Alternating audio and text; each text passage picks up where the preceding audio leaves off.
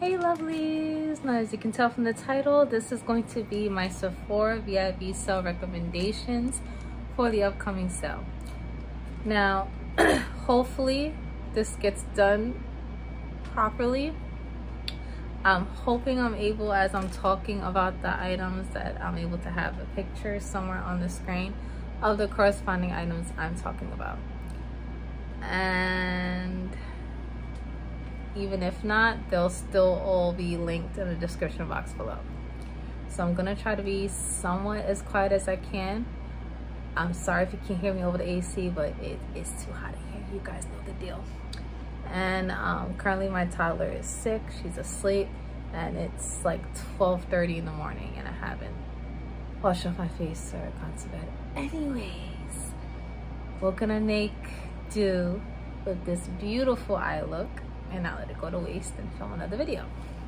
So I decided to do this one. So sit back, get comfy, because it may be a long one.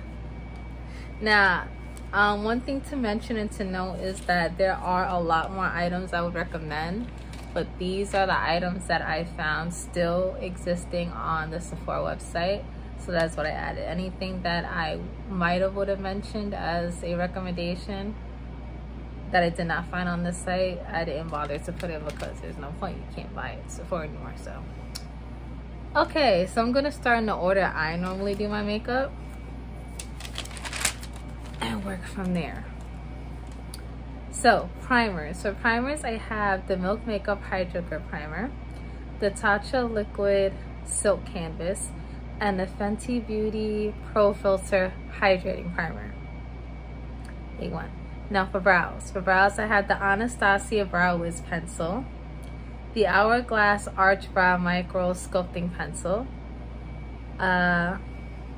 For eyebrow gel, because you know I like to layer my products in my eyebrows, so I chose the Kosas Air Brow Tinted Eyebrow Gel, then the Milk Makeup Kush Fiber Eyebrow Gel. And as far as like regular like eyebrow gels that you really don't see no pigment or anything, I chose the Anastasia Stronghold Clear Brow Gel, the Anastasia Brow Free Styling Wax, and the Patrick Ta Major Brow Shaping Wax. Now personally, I own both, the clear and the like brown tinted one, and I honestly feel like the brown, when you swatch them both, you don't really see much of a difference in your eyebrows. So I mean, I guess the brown color adds a little something, but they're pretty much the same thing. So you can go either or, to be honest, if you ask me. Now foundation, I put the Fenty Beauty Pro Filter Soft Matte Foundation. Now again, my complexion products may not be to your liking because I have very, very dry skin. So my recommendations for complexion products may be more helpful to those of a similar skin type to mine, dry speaking. I can't really attest to oily or combo because I don't have that issue, so I'm just very, very dry. But again, the Fenty Beauty, I feel like I cannot wear all year round, but in the summertime, that is one of my go-to foundations, because I'm not as dry in the summer, but I'm still pretty dry all year round. But for the summer, that one's bomb. Now the Charlotte Tilbury Airbrush Flawless Longwear Foundation. This is recently, very recently become a new love of mine. I have tried it but a couple of times, and yes, I am already recommending it. I got it from BoxyCharm, like the last box I opened, and I'm wearing it now, and this is only one pump. So, and mind you, this has been on for over like 8 hours. So the only thing I did was just retouch my lip gloss. Everything, you know, lasted very well. I ain't mad at it. So again, the next foundation I recommended was the Too Faced Born This Way, the original foundation, and the It Cosmetics CC Cream. Again, the original formula, not the Luminous, because the Luminous got like little specks of glitter, sparkles, and no thank you, no ma'am. the Anastasia Luminous Foundation. Love that. And I also have a pressed foundation in here. Let me tell you why. I use this like in my little bag whenever I go out as like my touch-up powder, but it's really a pressed foundation, a powder foundation, I'm sorry. It's the Fenty Beauty Pro Filter Soft Matte Powder Foundation. Like I said, I only use that on the go for like little touch-ups.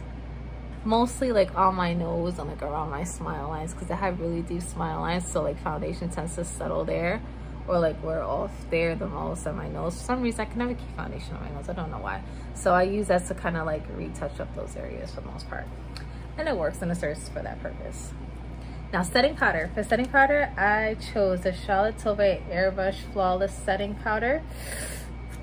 I use that to set all around my face, and then I use any loose setting powder on really just like in between my brows, because it's the only little tiny spot that I get just a little bit oily. I don't know why. So there, I set my nose because I feel like if I don't like really bake my nose, so to speak, the foundation will just wipe off throughout the day. Don't know how. So I find it lasts a little longer if I bake my nose. I do my smile lines, of course, and my chin, and then whatever's left over on the sponge, I will just press into my under eye to just set the concealer. But I use the Charlotte Tilbury Airless Flawless Setting Powder to just set the rest of my face. So I use the beauty sponge, I like go ham in it, and then I just like set the rest of my face. Also, the Huda Beauty Easy Bake Loose Baking / Setting Powder. That stuff is also bomb. And the Fenty Beauty Pro Filter Instant Retouch Powder, which is their version of a loose setting powder. That one's also good. Okay, for bronzers, I have the iconic London Sheer Bronze Liquid Bronzer. And I have the Rare Beauty Warm Wishes Effortless Bronzer Stick. Oh, chef's kiss. If you don't pick up anything at all from this sale, that has to be one of the items in your cart. Like, you will not regret it. You need that item in your life. Love that bronzer stick. And it's like it's literally foolproof. You cannot mess it up even if you try. I don't have it on today, but it's amazing. Then I have the Fenty Beauty Sunstalker Instant Warmth Bronzer. That's actually what I'm wearing today. I think the shade I have on is Shady Biz. That's what my bronzer is today. I have a little mini one, so again, got that in the kit. Really nice. And also an oldie but a goodie, I think, is the Too Faced Chocolate Soleil Matte Bronzer. I would have put the chocolate gold because I prefer that one more, but I checked Sephora and it looks like they no longer carry it. So I do like the regular Chocolate Soleil Matte Bronzer, but I think I would have preferred, because since I have both, I honestly feel like I reach more for the gold one versus the regular one. So just putting that out there. For contour, I chose the Fenty Beauty Matchstick Matte Contour Stick. So that one is a little more not as emollient as the Rare Beauty. I prefer the Rare Beauty, but the Rare Beauty is more of a bronzer stick, and the Fenty Beauty is more of a contour stick. So again, contour is more cool tone, bronzer is more warm tone. So contour, you just want to like chisel out the contours of your face. Bronzer is to add warmth back into your face to put more color, so you're just not flat and one color. Like you got some dimension going on. Anyway, okay, let me step down off my pedestal. So yeah, I like that as a stick bronzer. Then I also have the Patrick Ta Major Sculpt Cream Contour and Bronzer Duo. So now this duo has a powder bronzer and a cream contour all in one. So again, I like the shade number 2, which is the medium, marketed for, you know, medium skin tones. So love me some of that.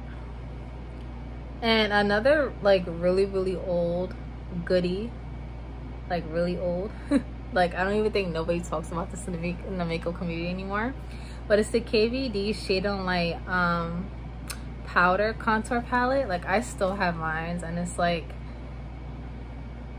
I need to get the refills for it, but whenever I check the website, it's like I could only buy the refillable palette.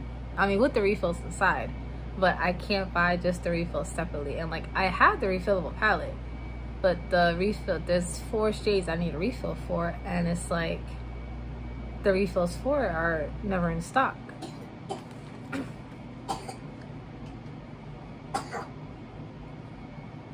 Poor baby, she's so sick. So yeah, again, another oldie but a goodie, very reliable. That's like pretty much all I use for the first year of me, you know, playing with makeup. Love that thing, loved it to death. Blush. For blush, I chose the Rare Beauty Soft Pinch Liquid Blush.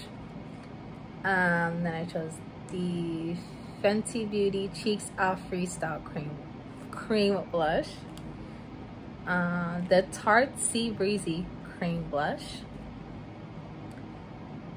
And the Amazonian Clay 12-Hour Blush, which is their matte blush, I believe. Hourglass Ambient Lighting Blush. And the Patrick Ta Monochrome Moments Velvet Blush. That's like his powder blush. And, you know, like only powder. I like both of his blushes, but that one's a good one. And the Buxom Wanderlust Primer Infused Blush. Love that one. And my favorite of all favorites when it comes to blush is the Patrick Ta Major Beauty Headlines Double Take Cream and Powder Blush. So now that blush has the cream on top with a little window to cover the cream, and then the powder on the bottom portion. Love that formula. For highlighter, because you guys know I'm a highlighting whore. I honestly don't even have too much highlighters to mention, if I'm gonna be honest. But anyway, these are what I like. The Fenty Beauty Kilowatt Freestyle Highlighter. The Smashbox and DECA Shimmery Skin Perfector Highlighter. The Anastasia Sugar Glow Kit. The Anastasia Sun Dip Glow Kit. And the Natasha Denona Super Glow Highlighter. See, that wasn't a lot of highlights. Now, setting spray. For setting spray, I recommend the Urban Decay Ultra Glow All Nighter Setting Spray. Now, if I'm not mistaken, I know for a fact they used to have the Urban Decay Chill Setting Spray. I know because I still have mine. I have just a little bit left. And I think what they did was they abandoned that because I don't see it on the website no more. Now they have something called the Ultra Glow All Nighter, so I'm assuming that's what they replaced it with. So again, can't go wrong there. The Charlotte Tilbury Airbrush Flawless Setting Spray, love that setting spray. And the Anastasia Dewy Set Setting Spray. There's also another one from Fenty Beauty, like the Dewy Set or something. I don't remember what it was, but I think it was something dewy. I don't know, but it was the it wasn't the matte one. That's all I know. But their setting spray is also really good, but for some reason on Sephora I could only see the mini one. I cannot see the full size like at all on there, so I don't know if they're slowly doing away with that or what, but that one's also a really good setting spray. Now, my favorite eyeshadows.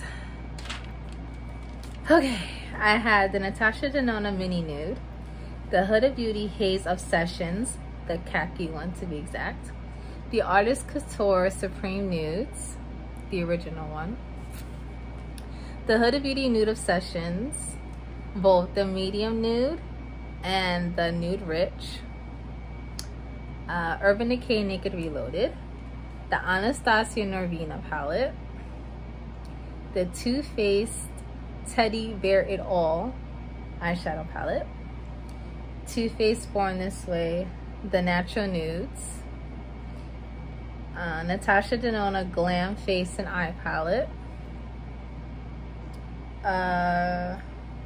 I would have also said the Natasha Denona Glam Palette, but if you're gonna pick up both, I would probably say pick up the Glam Eye and Face over the eyeshadow, only because, you know, there's a highlighter and blush in that one versus the regular Glam one is just eyeshadows. But of course, since it's all eyeshadows, there's more variety because it's a, you know, fuller palette. So I mean, you can't go wrong either way. I love them. I own them both. I love them both dearly. Moving on, Natasha Denona Retro Eyeshadow Palette, the Huda Beauty The New Nude Eyeshadow Palette, the Huda Beauty Rose Quartz Eyeshadow Palette, Huda Beauty Naughty Nude Eyeshadow Palette. I'm gonna stop saying eyeshadow palette. This is very redundant. Patrick Ta Major Dimensions, and the Natasha Denona Bronze Palette. Yes, ma'am. Do I have any more on here? I feel like I'm gonna finish this video and think of more. So if I do have to think of more, I didn't say it in the video, it will most likely be linked in the description box below. So have fun. Okay, for eyeliner, I don't think I'm really that picky, and I don't really do a wing. Like, it's like I can, but it takes me so long, and plus like my OCD kicks in, so it's like if they're both not perfect, I'm gonna want to like wipe off my whole face, and I'm a busy mom and I can't do that, so therefore I just don't do it. Like, I used to always love wearing lashes too, but like I've been using this eyelash serum that I got in a BoxyCharm. It's from Lily Lashes, and I like, these are my natural lashes, and like they're like super long, so I don't really think I need to wear false lashes. But I mean, I like them to have them for when I want to wear them, but for the most part I've just been rocking my natural lashes and keeping it like that. Again, where was I? Eyeliner. I think my favorite eyeliner would be the Urban Decay 24/7 eyeliner pencil. I just feel like there's no reason to mention any more than that. Like, that's my favorite. That's it. Like, I like the ColourPop too, but can't get ColourPop at Sephora. So mascara, I like the Too Faced Better Than Sex Volumizing Mascara, the Tarte Lights Caramel Lashes Mascara, and the Anastasia Lash Brag Jet Black Volumizing Mascara. Okay, for lip liner, I like the Patrick Ta lip liner and the Charlotte Tilbury lip liners. See, gloss. My favorite glosses are the Fenty Beauty Gloss Bombs, the Marc Jacobs Enamored High Shine Lip Lacquer Lip Glosses. Heads up, those are on sale right now, so if they're still available around the VIB sale as well, it's like you're getting a discount off of something that's already on sale, and it's a great formula. So like, go ahead and grab it. Like, what are you waiting for? You heard it here first. So those lip glosses are bomb. What else? Oh, the Lawless Forget the Filler Lip Plumper Lip Gloss, the Buxom Full On Plumping Lip Cream, because they have a lip polish and a lip cream. I prefer the lip creams. The lip creams are more pretty much just a gloss with like some pigment in it, whether the lip polish is more of like a glitter, not as much pigment but heavy on the glitter. So again, I prefer the lip cream. I'm actually wearing a Buxom lip cream right now in the shade Rose Julep, just in case you want to know. And the Anastasia Beverly Hills lip gloss, I feel like nobody talks about those, but I really like the Anastasia Beverly Hills lip gloss formula. Not the liquid lipsticks. Oh my god, the liquid lipsticks are so dry. I don't even know why they didn't do it with that. Why didn't they reformulate that? Again, if you want butthole lips, get the Anastasia Beverly Hills liquid lipstick, cause yeah, if you thought your lips are dry, you would really know how dry your lips are if you would have put that stuff on your lips. So the liquid lipstick, no, but the Anastasia lip gloss, really good. For lipsticks, I don't think I really have any favorites as far as lipsticks go. I guess Charlotte Tilbury. Liquid lipsticks, I love the Huda Beauty Liquid Matte and the Too Faced Melt in That and the Patrick Ta Monochrome Silky Lip Cream. I really want to try his new gloss they just came out with, so maybe I'll pick up one. We'll see. And that is it for my recommendations. I hope you guys enjoyed the video, and with any luck, hopefully you guys saw pictures to the corresponding products. And if you can, go in the comments down below and let me know what you guys want to pick up or what you're excited about doing. Again, this was mainly just all makeup, but Sephora sells makeup, skincare, perfume, so I do intend on picking up a perfume. I do intend on picking up some type of skincare, but Sephora, I'm mainly go makeup heavy, to be honest. Again, don't expect a big haul. I'm still paying off my credit card, so I'm of course gonna shop this sale, but it's not gonna be nowhere near as big of a haul as that I normally do. It's gonna be something very, very small. So please tell me in the comments below what you guys want to pick up, what you guys are excited about.